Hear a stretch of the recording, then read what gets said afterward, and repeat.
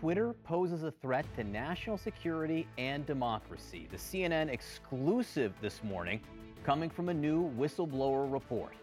I'm John Berman. Brianna is off. CNN Chief White House correspondent Caitlin Collins with me this morning with some big news. This is major news, and it's fascinating to see how Elon Musk is now responding to all of this. That's right. We do have a new response that says national security, media, business implications, and it's all about alleged security vulnerabilities and recklessness. The disclosure obtained by CNN and also the Washington Post comes from Twitter's former head of security. Peter Zatko's claims were sent last month to Congress and several federal agencies. In this 200-page disclosure, Zatko portrays a chaotic environment at a mismanaged company that allows too many staffers access to central controls and sensitive information without adequate oversight.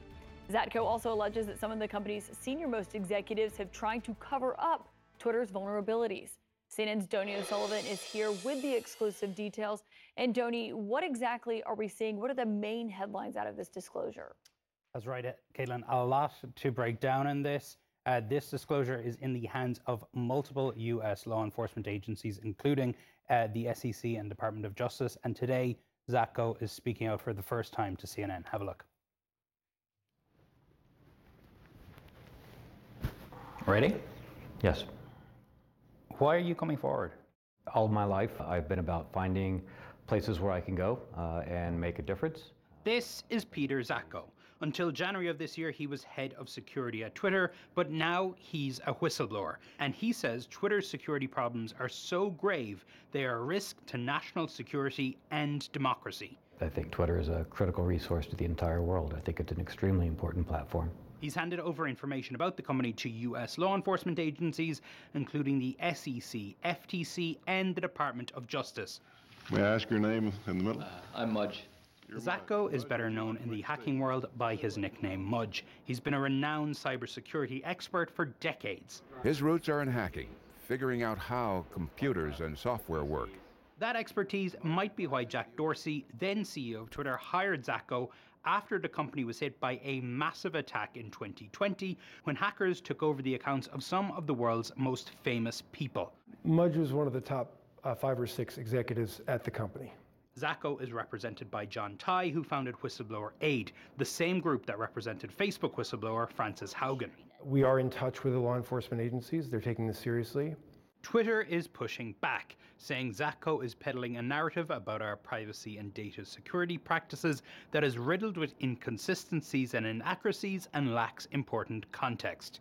When we spoke to Zatko and his lawyer, they said that the lawful whistleblower disclosure process only allows them to talk about these issues in general terms. For specific allegations about Twitter, they referred us to Zatko's disclosure. I'm not going to go into details, but I will say that Mudge stands by the disclosure and the allegations in there. CNN and the Washington Post obtained a copy of the disclosure from a senior Democratic official on Capitol Hill. In it, Zatko claims nearly half of Twitter's employees have access to some of the platform's main critical controls.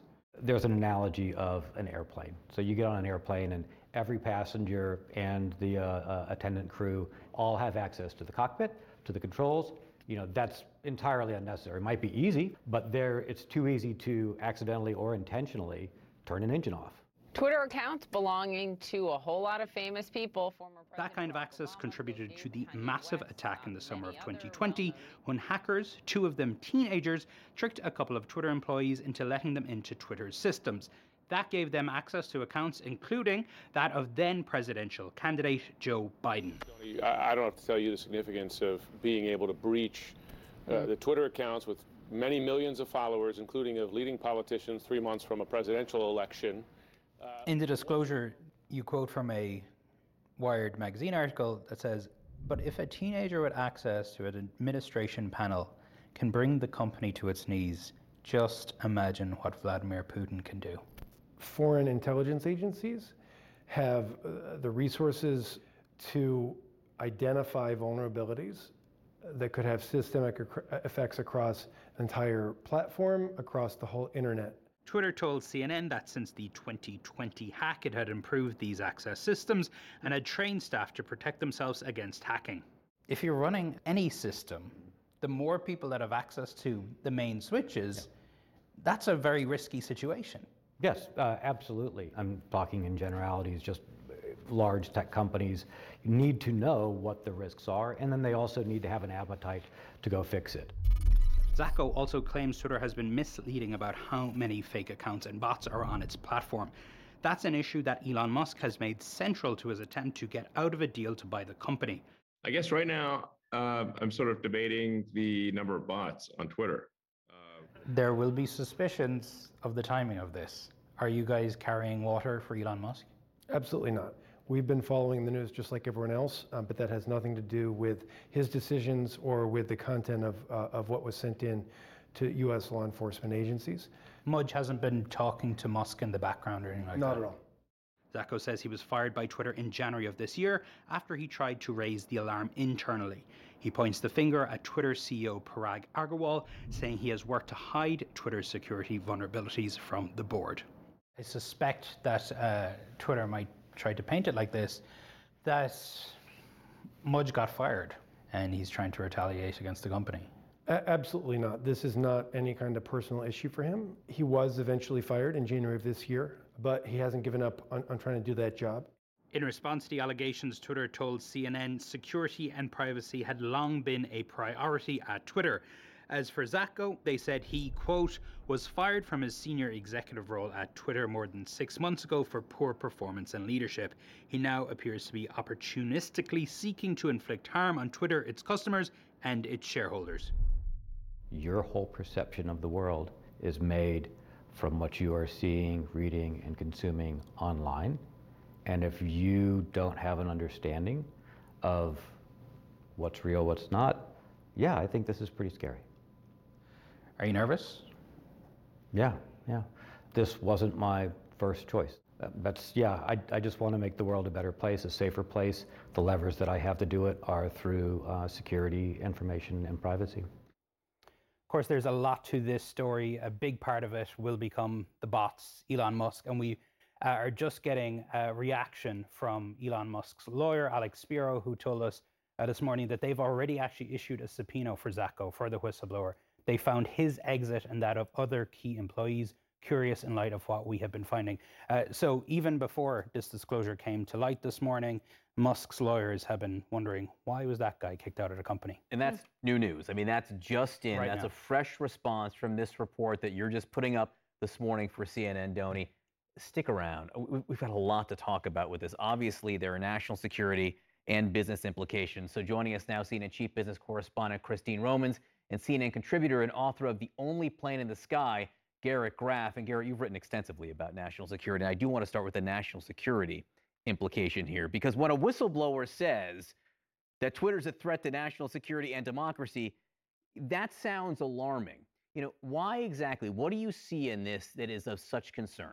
So I think there are two things that really stand out to me. One is just the sheer credibility of the whistleblower. I mean, Peter Zacko, that's the name he's using today. Anyone in cybersecurity knows him as Mudge. I mean, this is one of the sort of original hackers in this space, testified before Congress in the 1990s, was a member of the preeminent hacking collective Loft of the 1990s, invented, more or less invented one of the most basic security attacks of all time. This is a warning from Chuck Yeager saying, "I'm worried about the danger of that plane." I mean, this is someone that you have to listen to. Now, when you get into what his actual allegations are, what again really stands out is how long Twitter has been working on some of these internal controls, and they still fail. And of course, Mudge was brought on after this incredibly worrisome hack of some of the most prominent most prominent accounts on Twitter. We're all really lucky that attack was a cryptocurrency scam and not a foreign intelligence service or a hacker trying to start nuclear war. I mean, Twitter, in many ways, is where wars could start in this moment, and the information could move there faster in an attack than anyone would be able to respond to.